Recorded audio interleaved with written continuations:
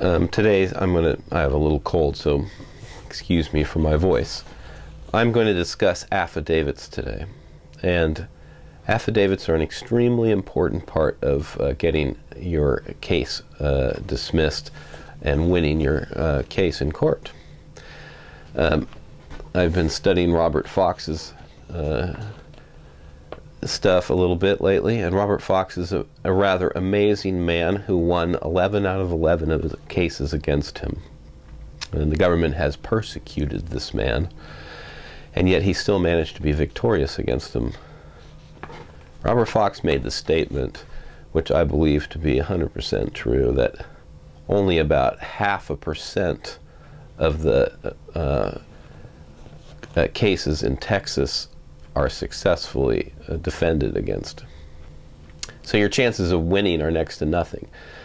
And I don't know what percentage of those people are represented by lawyers, but it doesn't really matter, because let's say 20% of those cases or 10% of those cases, they actually pay money out of their pocket to hire a lawyer, and maybe in 60% of the cases, or 70–80%, they have public defenders. They all lose. Their track record for winning is zilch. So you might as well just save your money, defend yourself, learn how to defend yourself, and your chances of winning go up dramatically. Robert Fox's technique in winning his court cases is to put in affidavits.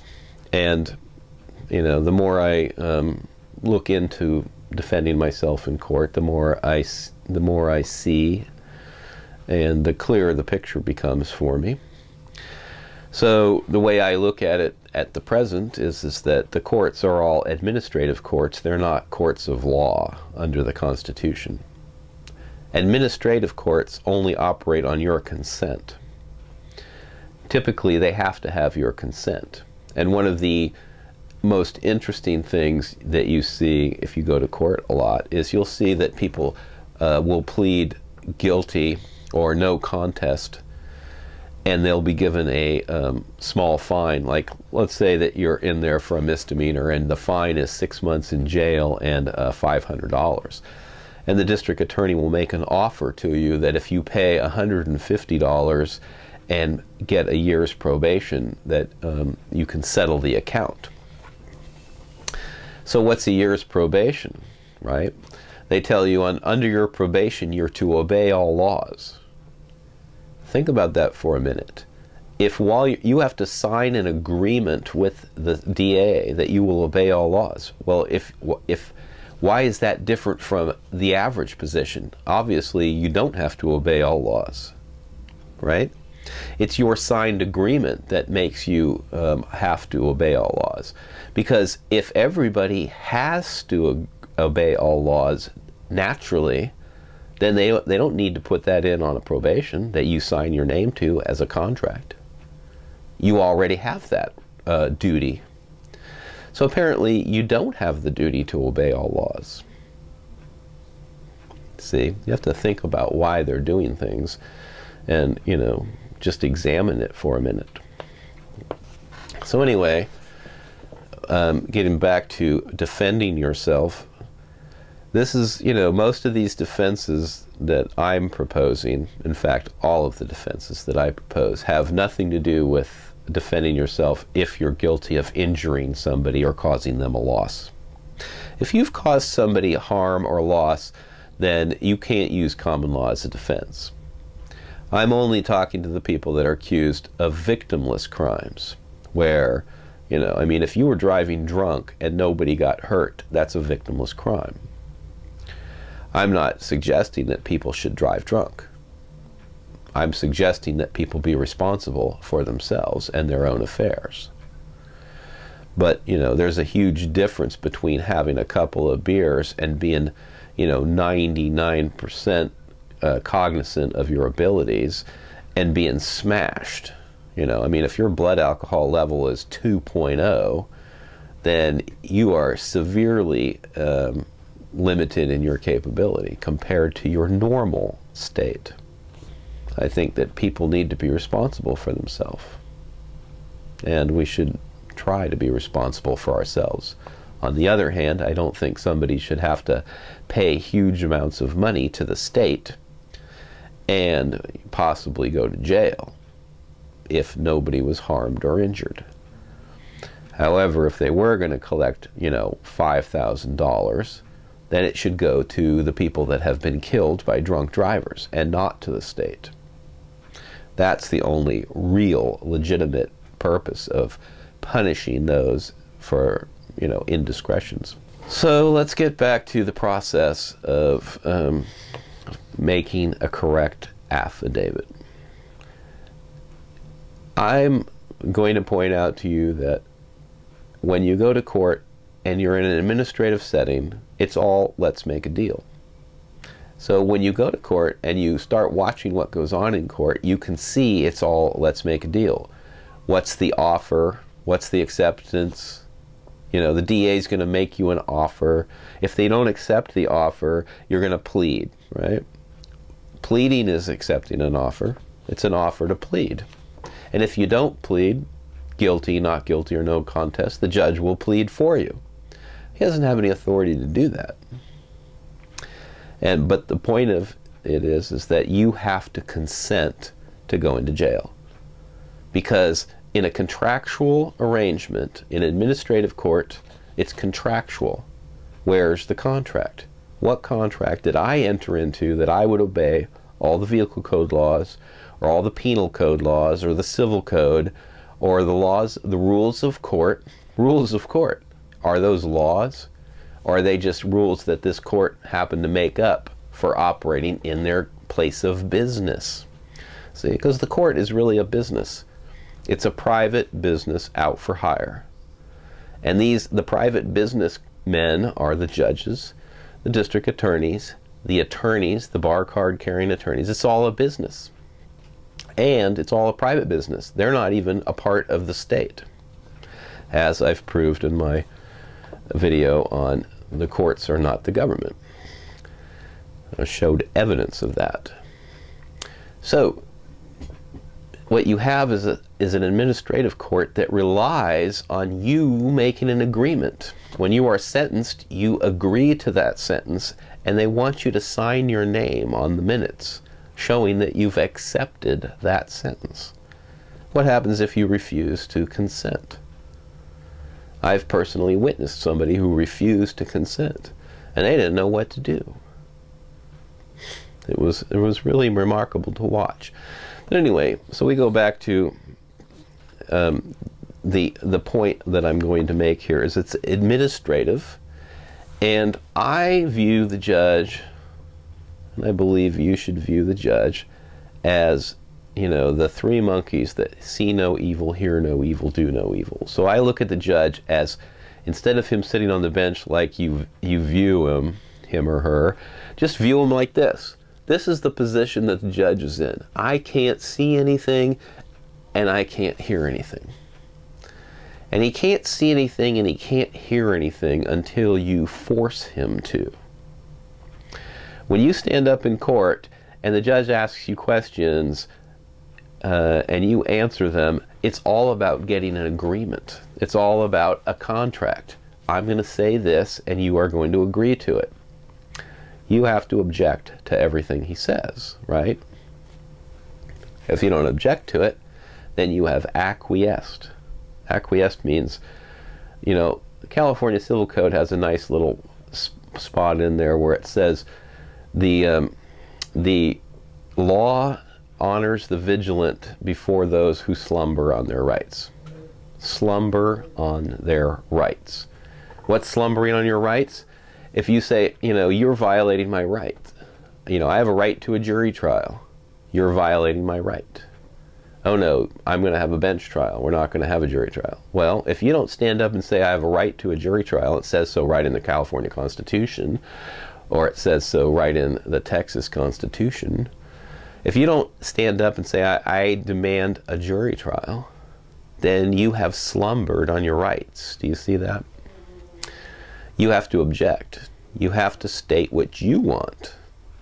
You have to say, I don't consent to contract with this court. I'm here under threat and duress only. But anyway, you can go on and on for 2 hours with a beautiful tirade about all these court cases that support your opinion and blah, blah, blah. And you know what the judge is doing? Blah, blah, blah, blah, blah, blah, blah, blah, blah. I can't hear you. You know why he can't hear you? Because you haven't forced him to hear you. So how do you force him to hear you? When a jury decides whether you're guilty or not, they look at 2 aspects, as I discussed before. They look at the law and they look at the facts. And the judge will say, I will determine the law and you will determine the facts. The jury is there to decide whether the facts are there. So it's like in an IRS case. I determined that he has a lawful duty to file his income tax return, and if he didn't file it, it's willful failure to file. Well, what gave the judge the authority to make that determination? Nothing. He just stated it. And the jury slumbered on their rights when they didn't realize it was their duty to decide whether the law was being violated or not. Because I have half a dozen court cases that state the jury has the authority and the duty to judge both the law and the facts. But if the jury members don't stand up and don't invoke their rights and don't, he's not guilty on violating the law, and he's not guilty, or he did fail to file, but we find him not guilty because we find no law was violated. We determined that he didn't break a law. That's the jury making a determination that there was no law that was broken, even though the facts may prove out that he didn't file a return. And the jury can do that, and no jury member can ever be sent to prison for voting their conscience. Voting their conscience is making a determination about who's guilty and who's not. So like I said, unless you force the judge to view your law and hear your words, he doesn't have to. Because the little rules of court that they go by allow him to disregard everything. The judge can make any determination he wants, and if you go to court enough times, you will see just that. I have seen the judges say that the laws that you are supposed to be bound by, the codes, not laws. I've shown the judge evidence that the bankers failed to have a affidavit signed by the beneficiary in an unlawful detainer case. That it states under a California Civil Code that the beneficiary must state on a notice of default, under penalty of perjury, you have failed to make your payments. And the notice of default that they filed was obviously fraudulent, but there was no statement on there under penalty of perjury. So I said it was invalid, and the judge said, so? So the judges have no problem violating the law. And if you think otherwise, you're in for a rude awakening. So how do you force them to see anything? You can't force a judge to see anything, but you can get it in the record, right? You can get it in the record, and what the judge is worried about and concerned about is somebody higher up looking over his shoulder and going, yep, you did this wrong. Judges are not immune. They have 2 things that can violate their immunity to being prosecuted. One is that they don't have any jurisdiction. After they've been challenged on having jurisdiction and they don't prove they have jurisdiction, they can be held criminally liable or civilly liable, pay money, for violating your rights and proceeding without jurisdiction. The other thing is due process. If you can prove that the judge denied you due process, denied you your rights, right, then he doesn't have any immunity for that. So a due process violation would be, I'm subpoenaing somebody to testify on my behalf, and the judge says I'm not going to allow that testimony. Well, you've denied me the right to be heard, right? You've denied the jury the right to hear the information, or in a court, in a bench trial where the judge is the jury, you've denied that evidence to be put into the record. You can't do that without it being a due process violation. So when you go to court and start speaking, it's all, imagine the judge doing this, blah, blah, blah, blah, blah, blah, blah, blah, blah. He doesn't hear any of it, and he doesn't have to hear any of it, even if there's somebody there typing away at the stenographer's thing. The only thing that can be that you can make a rule on is finding of facts and conclusions of law. That's it. Finding of facts. What facts are present and what facts are true, and the conclusions of law. What laws apply, and how are we going to make a judicial determination based on those laws? If you look at a court as a long series of building blocks from the beginning of time, right? Somebody stole somebody's sheep, 3,000 years ago, and somebody decided that that was wrong and that there was a law against the stealing of sheep. So they could trot into court and accuse him and say, under Moses' 10 commandments, he violated the law, thou shalt not steal.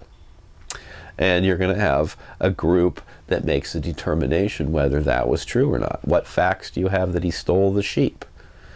Well, some neighbor who was walking by witnessed it. Okay, so he's going to get on the stand and testify. Now in the Bible it says a fact is established by 2 or more witnesses. So think about that. A fact is established by 2 or more witnesses. So do we see where the he said, she said rule comes from? In other words, if your accuser says you're guilty of beating somebody with a baseball bat and you say, no, I'm not, you're at a standoff. You can't get a conviction like that. I mean, I'm not saying that they don't get you to agree that you are guilty at sentencing. You may agree to it. You may acquiesce to it. You may say it's okay with you because you slumber on your rights. But nobody can have one witness against them and be found guilty. 2 witnesses is another story. The Bible also says the punishment for bearing false witness is, you go to hell for that, right? So the 2 things that are important in a court case are the law and the facts. Now, just because you state them on your paperwork and you get it file stamped doesn't mean the judge has to look at it. So how do you force him to look at it? You force him to look at it with compulsory judicial notice. Under California Rules of Evidence 451, it states that it's compulsory judicial notice to take notice of the following. Basically what you're stating in there is, the constitutions and all laws in pursuance thereof, and all decisional law. What's decisional law? Court cases. Doesn't matter what state they're in either. But certainly Supreme Court cases are pretty strong evidence. So if you put a Supreme Court case in, and the judge rules against what the Supreme Court stated was true, then he's going to have a problem. Now, the point is that he doesn't have to look at your court cases unless you tell him that he has to. And that's what judicial notice is. And there's nothing better than compulsory judicial notice. I mean, if the rule of the state is that he has to take compulsory judicial notice, then he doesn't have an out. The only thing he can do is find other court cases that are contrary to the court case you cite. Now, if I put in that the court has to take compulsory judicial notice, I have to back that up, don't I? And that's where what makes him liable to follow the evidence code 451. Why does he have to do that? Well, because he has a contract. What's the contract the judge has? He has an oath to the Constitution and the laws made in pursuance thereof. So you have to put his contract into the record, and then you have to cite all of your positions, right? This way you've bottled him up and you've forced him to look at the law that you've cited. The next thing is the facts. Now the facts are going to be, you're going to have facts that show that you're not liable. Such as, let's say the facts are, I declined to take a breathalyzer test or have my blood drawn. I refused, as the officer had no probable cause to arrest me for drunk driving because they pulled me over at a DUI checkpoint, let's say.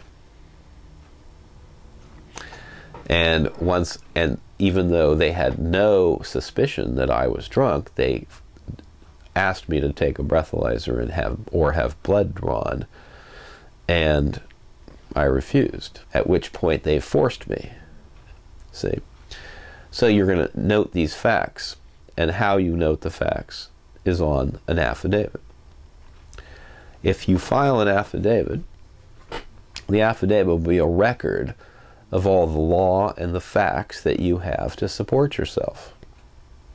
Now, if you write everything out on an affidavit and you get it notarized, or you have it witnessed by 2 people, and you get it file stamped and put into the record, is that admissible in court? Does the court have to look at your affidavit? No. The court doesn't have to look at your affidavit because it's hearsay. So we're going to go down what is hearsay.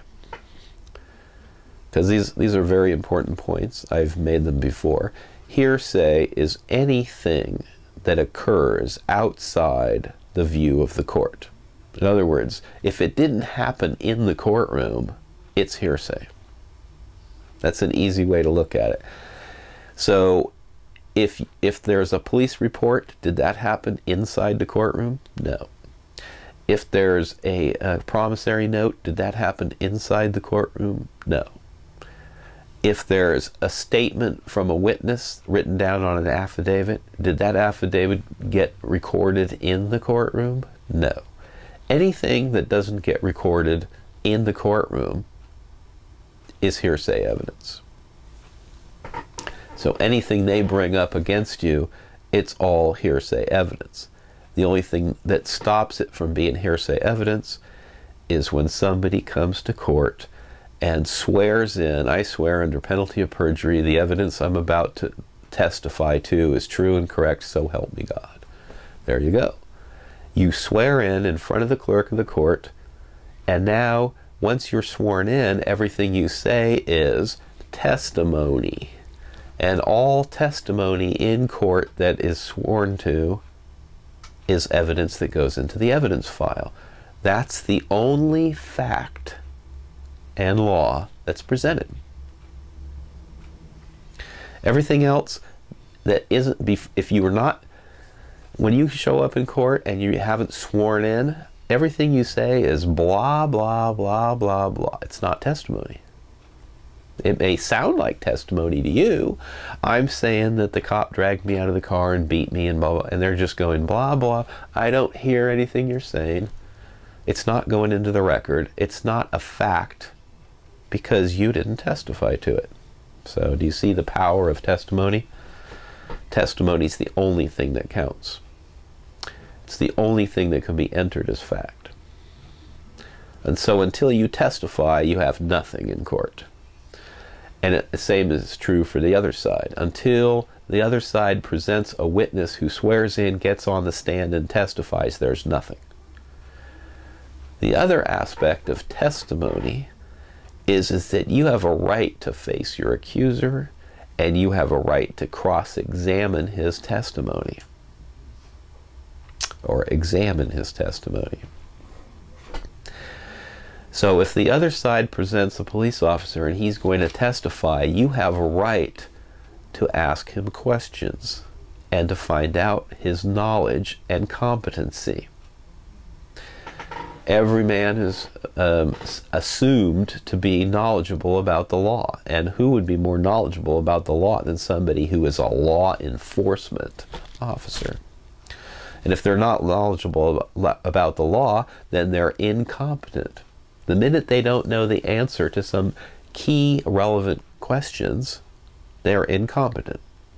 Such as, you know, you were speeding, which was driving a motor vehicle in excess of the posted speed limit. I'm sorry, sir.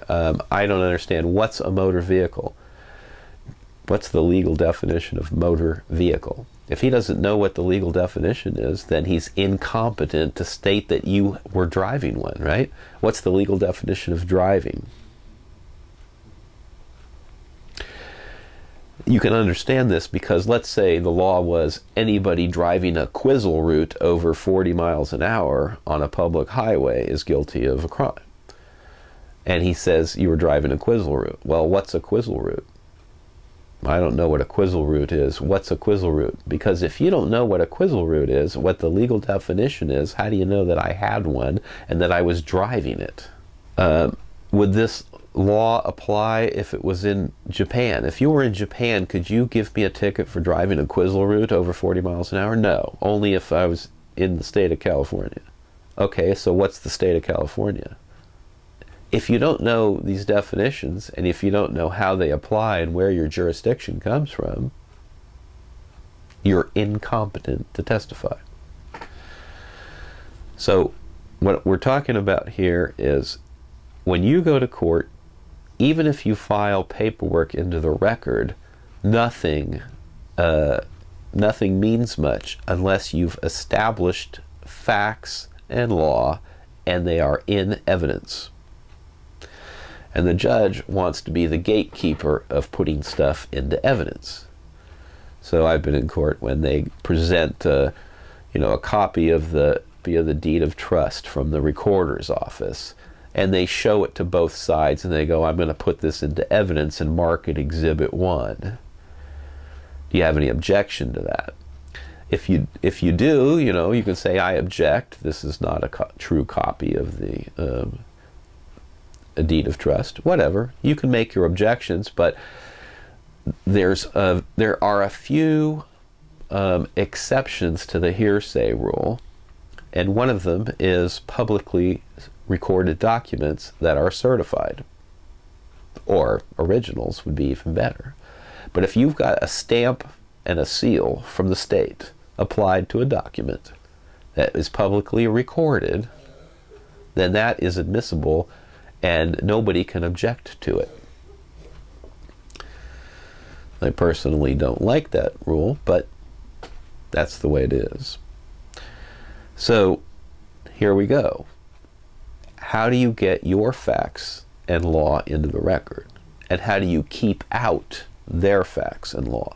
Because if they don't have any facts and they don't have any law, then you can't be found guilty. So you're going to introduce facts and law through your testimony, and one easy way to get it all out without bumbling about on the witness stand and trying to get the correct information out is to write it down where you can go over it in the, you know, safety and freedom of your own home. And you're going to do that on an affidavit. The affidavit is going to become your testimony and list all the things that you're testifying to. And then when you are in court, you're going to swear yourself in, and testify that you put the affidavit into the record, and you demand that it be put into the evidence file, or admitted as evidence. The other side is not going to be able to object to this because it's not hearsay. You are testifying in court that that is your affidavit. It's been notarized by a public official, and or it's been witnessed by two parties. And what makes it admissible is your testimony. Just like if somebody takes a photograph and puts it into the record and says, "I want to admit this as evidence," what would you say to that? You'd say, "I object, that's hearsay," because the photograph was taken outside of court. So it's not something that occurred inside of court.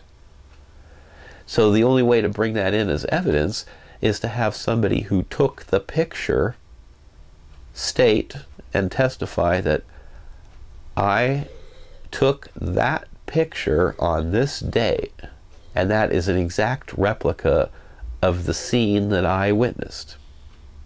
What's the other side going to say? There, somebody is testifying that they witnessed the scene and they captured it on film on that camera. See? It's their testimony that makes it admissible as evidence. Without the testimony, that picture is inadmissible.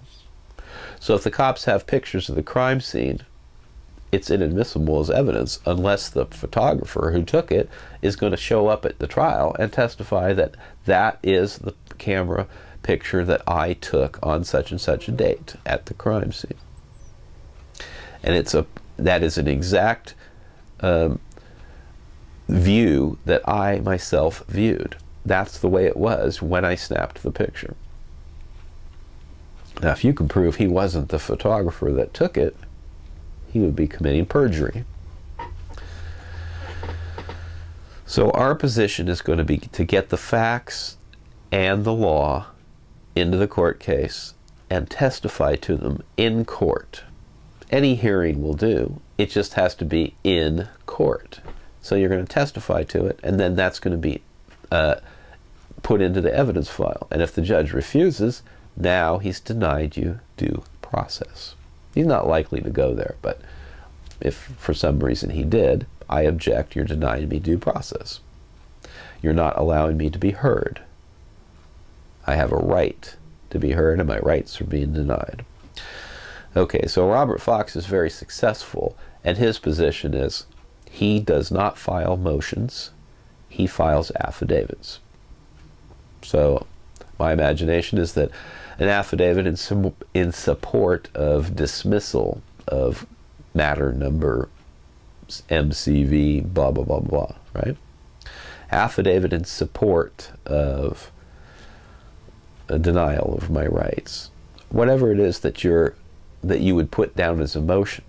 And as he points out, motions are all crap dreamed up by lawyers, and they have no validity. Because if the motion isn't sworn to under penalty of perjury in front of somebody else, then what is the motion? The motion becomes hearsay evidence. It's a document that was created outside of court and entered into court, and you have to object to it. Unless somebody's going to step up and say, I wrote that, and I'm testifying under penalty of perjury that everything in there is true, then it's hearsay, right? I have yet to see a district attorney or an attorney for the bankers or credit card companies step up and say they're willing to swear in and testify. I'm not saying I'll never see it, but I haven't seen it yet. I haven't seen the judge play fair. When the judge denies me the opportunity to speak for a friend of mine, his position will always be, do you have a license to practice law? No, I don't.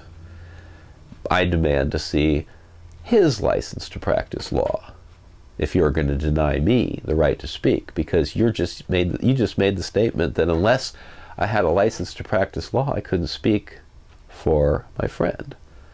So the district attorney can't speak for the people of the state of California unless they have a license to practice law also. I need to see that license, and the judge flat out refuses to make them produce. What did the judge just do? The judge just showed he was prejudicial against my friend. Because if he's going to make a ruling that if you can't speak for another unless you have a license, and then he's going to apply it to one side and not the other, that's prejudice. So these are the traps you have to show, and it's easy to do. You have to show that the judge is prejudiced. You have to get the evidence that he's prejudiced. If he doesn't step up to the plate and make the statements, and if you don't have a witness in court to write it out on an affidavit that I witnessed the judge exhibit prejudicial behavior against my friend, John Doe, and the prejudicial behavior was on such and such a date. So let's get back to filling out the affidavit. So I'm going to show you the requirements for making a correct affidavit, and I must admit that I learned from Robert Fox a few things that I didn't know before, which is always fun to learn new things. So the requirements of an affidavit for court admissible affidavits. Now, if you're filling out an affidavit just to memorialize something and it's not going to be entered into court, then, you know, what I did originally in learning how to do affidavits was get this book, which was written by a notary from Florida, Pombiano, and it's a very, you know, detailed book on notary. And in his notary book, he's got a whole chapter on doing affidavits. And instead of reading it, okay, my fault, what I did was I looked in there and I noticed that the 3 or 4 example affidavits he had all listed, you know, the name of the person as the affiant, and that they swore under penalty of perjury or not. You know, maybe it's just an acknowledgement, which is different from a jurat. A jurat means that you swore under penalty of perjury to everything above it, and with a jurat, the notary is supposed to have you hold your hand up and say, do you swear everything on this page is true and correct, so help you God? And you say yes. There you go. You swore in front of the notary who took your oath. If there's not another party taking an oath, then it's bogus. I mean, you can swear under penalty of perjury, but unless you're swearing it in front of somebody else, it's fairly bogus. Now, you could make the argument on religious grounds that Jesus says in the Bible that you shall swear no oaths to any man, right? So I like that, and my attitude is I should, you know, swear no oaths to any man, because if I'm swearing an oath to the clerk of the court, does that mean he's got more authority somehow, that I'm below him, and that he has the ability to say whether what I'm saying is true or not? Why should I swear an oath to him? I should swear an oath to God, right? So my yea is my yea and my nay is my nay. That's straight out of the Bible. I swear no oaths to any man, and I swear under penalty of perjury as God is my witness. So I'm swearing an oath to God that I'm going to be truthful. And I'm letting everyone know that if I'm lying, I will agree to be punished for my lies. So you swear an oath, and the notary book showed that the common words that were required on each of their little notary examples was do, depose, and say. I, so-and-so, you know, do, depose, and say. But then, you know, listening to Robert Fox, he was saying that some of his friends, a friend of his affidavit was thrown out of court because it didn't have the correct wording on it. I said, oh, that's interesting, because naturally I'm curious. So I started reading Pombiano's book, and it was in there. I just hadn't read the chapter. So let me read it to you.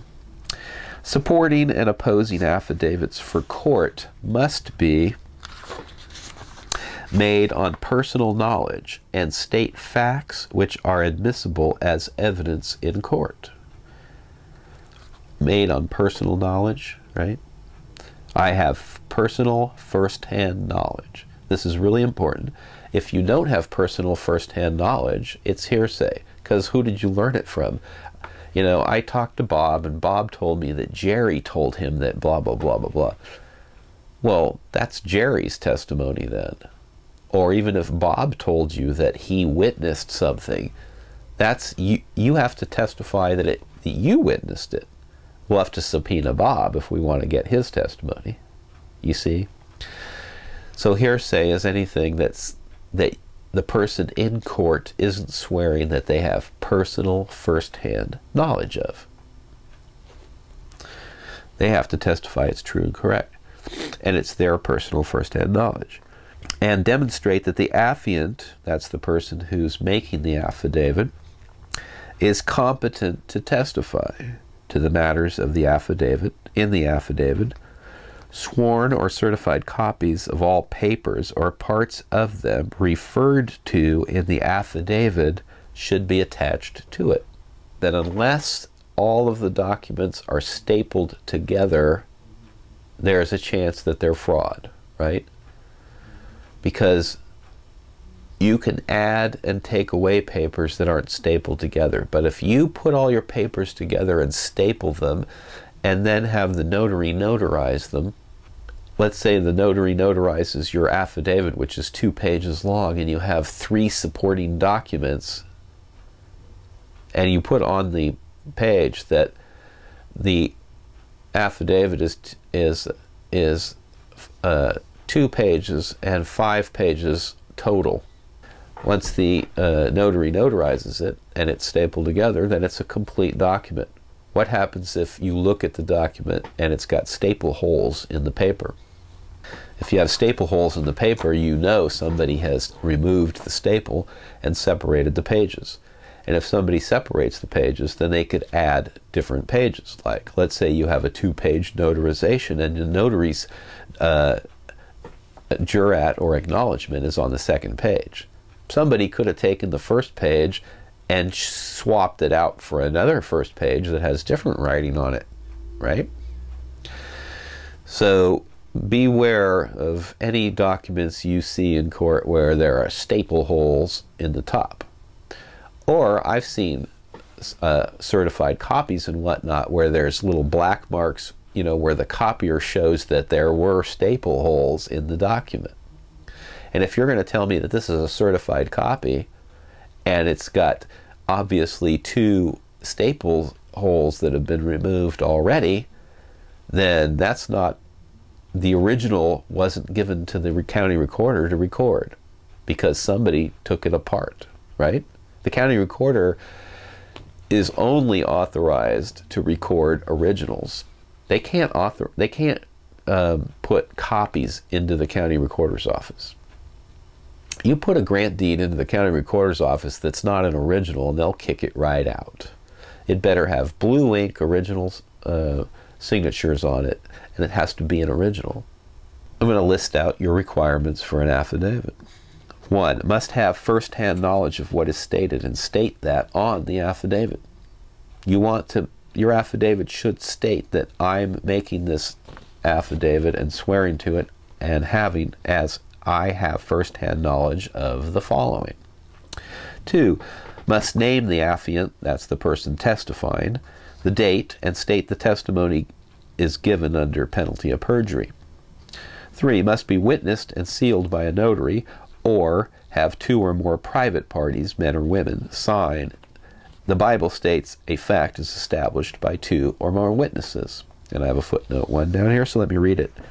Quote, but if he will not hear thee, then take with thee 1 or 2 more, that in the mouth of 2 or 3 witnesses every word may be established. Matthew 18:16 from the King James Bible version. For real estate or other statutory presentments, a notary is required. 4, must state venue, the location the affidavit was signed at, usually a county. So, I mean, when you have the notary do it, it'll state in there that, you know, County of Alameda, State of California. It'll show where the notarization took place, at least within a county, right? Because would it count if it was if the notary took the affidavit in Japan? Maybe, but, you know, you'd have some differences. 5, quote, this case lacks the standard of regularity, quote, is a good thing to include if there has been what appears to be fraud on the judge's or the DA's part, and forces the court to be thorough in determining whether things were done under the law or not. Or, quote, I am rebutting the presumption of regularity in the matter number such and such, the court case note. In other words, if you've been to court and the judge has denied you due process or shown prejudicial favor or refused to enter documents or something like that, you would put that on your affidavit. 6, must have copies of all attachments to the affidavit and be stapled to it. I like to make all of my statements of fact or law individual. So just like a court pleading, I'm going to put the opening summary is going to be, you know, dismissal of matter number, whatever. And then I put in there, you know, I, John Doe, sui juris, hereafter I. So all the statements below where I state I, you could say hereafter affiant, but then you have to write affiant every time. One of the people, with a footnote, number 3, a free man on the land on California, not in California, but I'm on California. In this court of record, do depose and say I'm competent to testify and have personal first-hand knowledge of the matters hereafter testified to, and hereby aver the following under penalty of perjury of the laws of California as per the liabilities in Briscoe versus LaHood. And then I make the statements in a number each statement. I am a man, I'm not the legal fiction, right?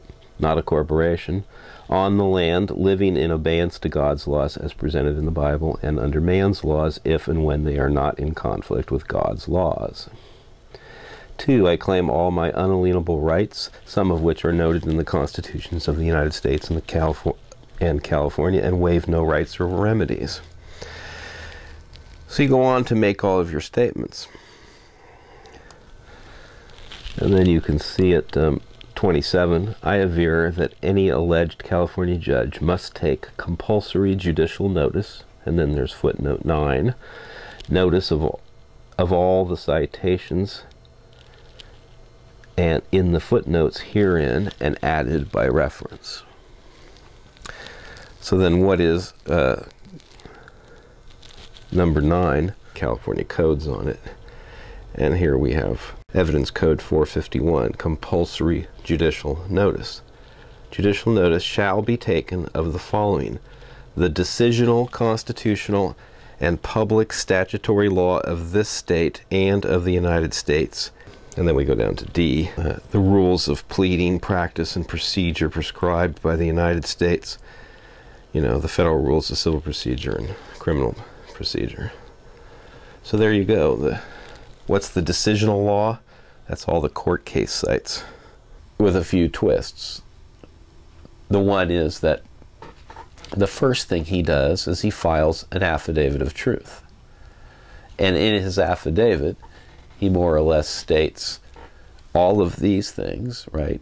I'm competent to testify, and I have first-hand knowledge of the following.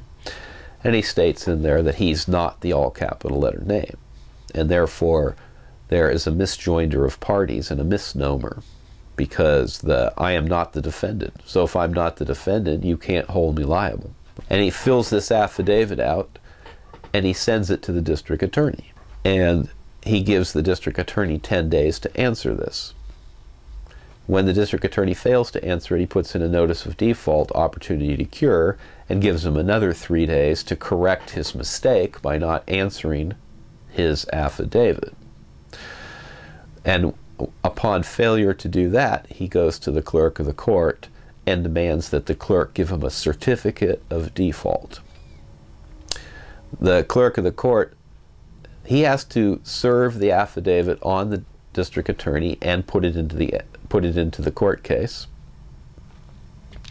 So what the clerk of the court has is a docket showing that, yes, it was served and there was proof of service that the district attorney received it because you got it file stamped, and you have a proof of service from somebody, not you, not a party to the case, who served it on the district attorney. And then you put it into the clerk's records. Now the clerk sees that the district attorney did not answer it, and they're required to issue a notice of default.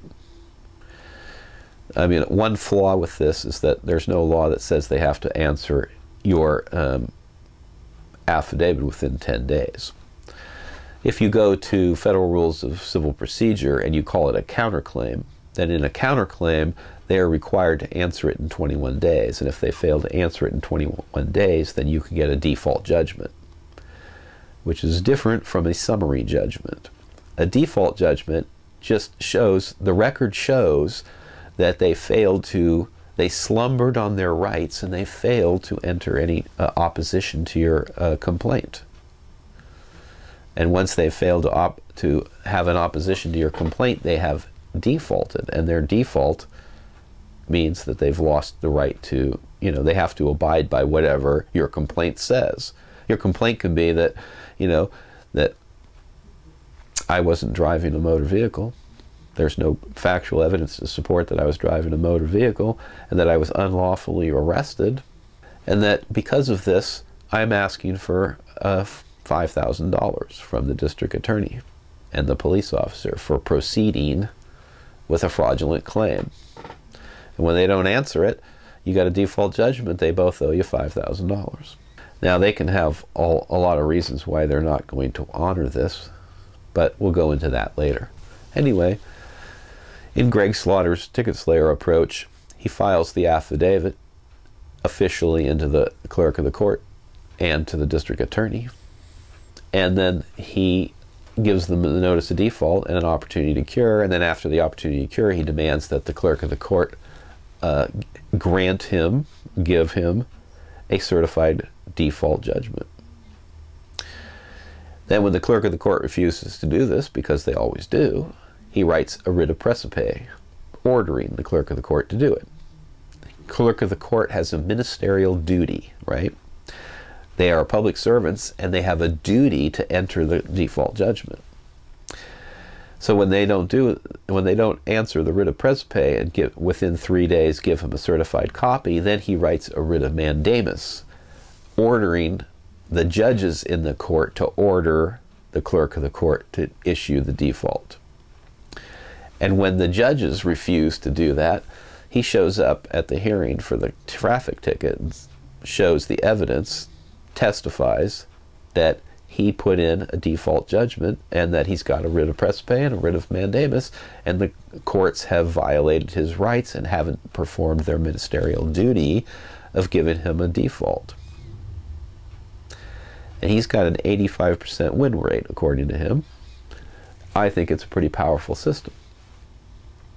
I also think it's a very powerful system using Robert Fox's. Now, the affidavit is almost identical, see? So the bottom line is, we have to learn how to do a correct affidavit, and then we have to testify to it in court. So another important aspect about the affidavit is that it's supposed to be based on your personal knowledge, and everything in there is true and correct. So when you make statements such as, my ex-wife threw down the papers in a mean and vindictive manner. Sounds good. That's your statement. However, that's conjecture, because you can't state what somebody else is feeling. You see, you're not them, so you don't know what they're feeling. You can only state what you're feeling. So what you would say would be, my ex-wife threw down the papers in what appeared to me to be a very angry, mean, and vindictive manner. Now, nobody can tell you what you thought other than you, right? They can't say that you're lying, because what you're saying is, facts are pretty much devoid of emotion. So in order to get emotion in there, right, you have to state that it appeared to you. It appeared to me that the policeman was overheated and getting very excited and jumping up and down. See? So what appears to you can't be contested, but it still introduces the emotional aspect to the facts. The next thing that Robert Fox does very well is, challenge the authority of the attorney for the other side, or the district attorney, to speak for the principal. The principal is the plaintiff. So it'd be the people of the state of California, or it'd be the Bank of America or some other corporation that's suing you, right? They're the principal, they're the plaintiff, And in order to be an agent of the plaintiff, the person would have to have a signed power of attorney, right? Signed by somebody in a position of authority. And in California, under Business and Professions Code 6067, it states that the oath of office shall be on the back of the license as far as attorneys go. So what that means is that an attorney has to have a license to practice law. One flaw there is that there is no license to practice law issued by the state of California. So they can't produce that. So how do you get it? How do you get it into the record that they don't have a license to practice law? You subpoena their license to practice law. All they can produce is a bar card, and the California State Bar is not part of the state of California. It's a private agency, private corporation that was registered as a corporation in 1901 and then ceased to be a corporation in California in 1951. So if you went to the Secretary of State and demanded to see a valid corporation to do business in the state of California, they won't be able to produce that. So subpoenas are very powerful, and you need to do them, and you need to do your affidavit. And this way, if you can challenge the authority of the agent to represent the plaintiff, and he can't prove agency, then the minute you go into court and he opens his mouth, the minute the attorney for the other side opens their mouth, I object, everything he's saying is hearsay evidence. And he's not allowed to speak until he proves his authority to act on behalf of the principal, or on behalf of the plaintiff in this matter. Okay, Patterson versus Home Bank. Principal and agent. Proof of relationship, testimony of agency. It says testimony. Although agency cannot be proved by the declarations of the agent, his testimony in court as to the agency is admissible to prove both agency and his acts as agent. And this is from the same case. While it is true that agency cannot be proved by the declarations of the professed agent, in other words, if he just says in court that I represent the principal, I represent the plaintiff in this matter, that's not enough. Yet we see no reason why one who is alleged to be the agent of another may not be allowed to prove by his own direct testimony that he has been appointed Brown's agent by parole. So what they're saying is that if he wants to testify sworn under oath that he's the agent, then that's admissible. However, once he swears in, the other party gets to cross-examine him. And from Patterson versus Home Bank, the exceptions challenge the judgment of the circuit court upon two grounds. One, that the court erred in the holding as to the proof of agency, and there is no testimony to support the judgment. See, if you don't testify, then it's not okay. Two, it is axiomatic that agency cannot be proved by the declarations of the agent, but that it is far from saying that the agency cannot be proved by the testimony of the agent given in court under oath. So when you claim that the district attorney has no right to represent the people of the state of California, just his declaration is not enough. He's going to have to swear in and get on the stand and give some kind of proof and evidence that you have a right to cross-examine him on to show that he's an agent. Do you have any first-hand knowledge of any of the information that you're presenting in this case, starting with your original complaint?